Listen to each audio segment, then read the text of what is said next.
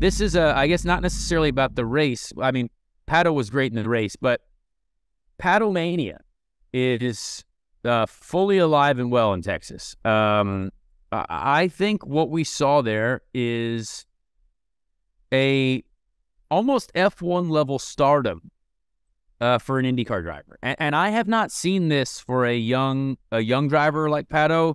I don't think ever in my career, because obviously we had Jimmy, and Jimmy's got a crowd of people, everywhere. It is what it is. It's Jimmy. He's been around a long time.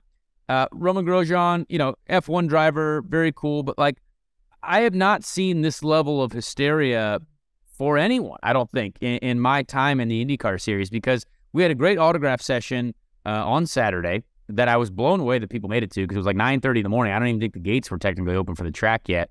And like 70% of that line were in Pato t-shirts. You know what I mean? And great folks, too. Very nice people.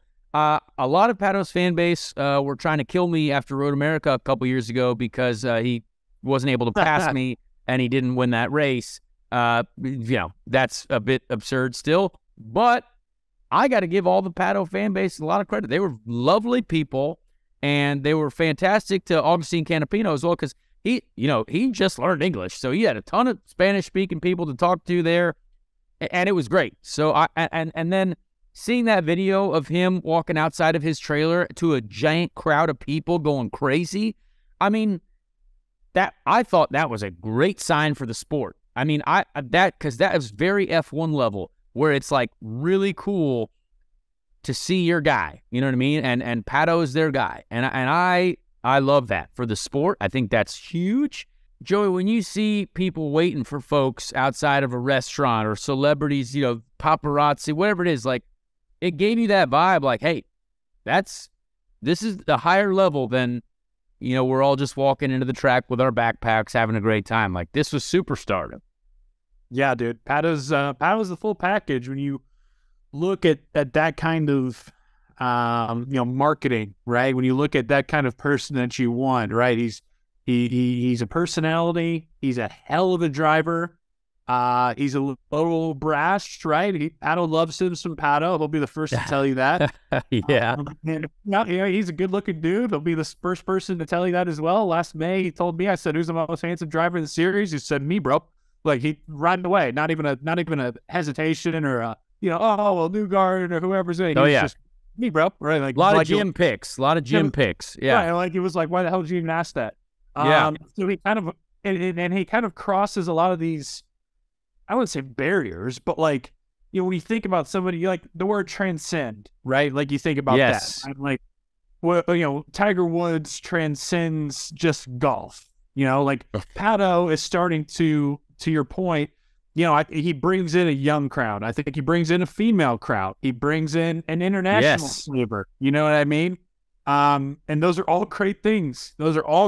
So, that's exciting to hear, man. I was following along and seeing from Pato's own, which is also another funny thing. He literally has a camera person following him around everywhere. Yeah. If you ever see Pato anywhere, he's got like a camera person right there by, which is so funny. But again, maybe that's how you get famous. I just need to buy a camera guy. Honestly, I mean, that's what you got. Like, yeah, like, you kind of lie. I kind of laugh at it because I'm like, oh, Pato, like, get ready to hop in the car for qualifying, and he just has like a camera person follow him every single one.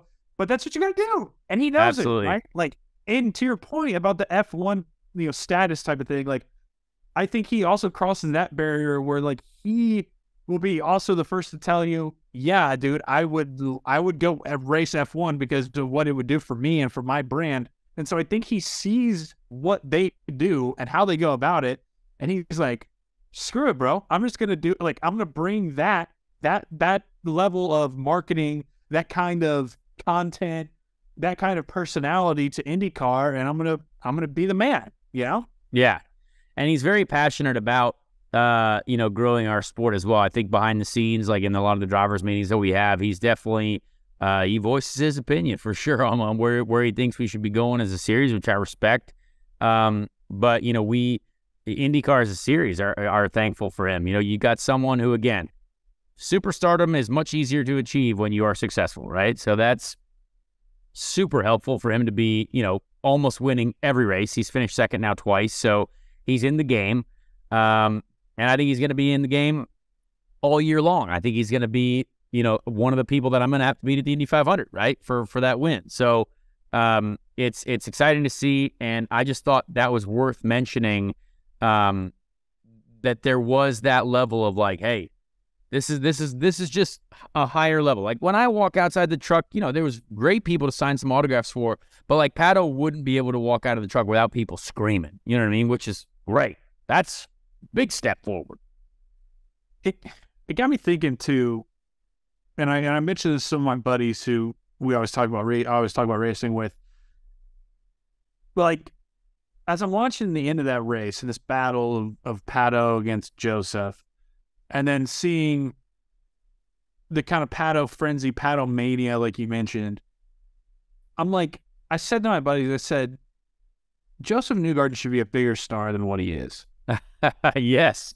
Do you see that? Like, this is what, I mean, this should be something that's like, wow, Pato versus Joseph, Mexico versus United States, like, just all this stuff, like McLaren versus Penske, right? Like all these things, Oh yeah. And for the people who are in, for the people who know, for the people like me and Ben and you and the guys that I text during the race when all my other buddies are, out golfing or whatever the hell, like we know that that's Joseph, and we know that's the kind of star he is. But I feel like, again, when I said transcending, like I said with Pato, I feel like there's some of that transcending that Joseph could do, but it's it's just maybe just not what he's about. So yeah, I mean everyone's different, and I think part of the IndyCar show that's going to come out, I don't think I'm going to be in it at all because they're going to focus on like the superstars, of course, but until we win the Indy 500, then I'll probably be in it.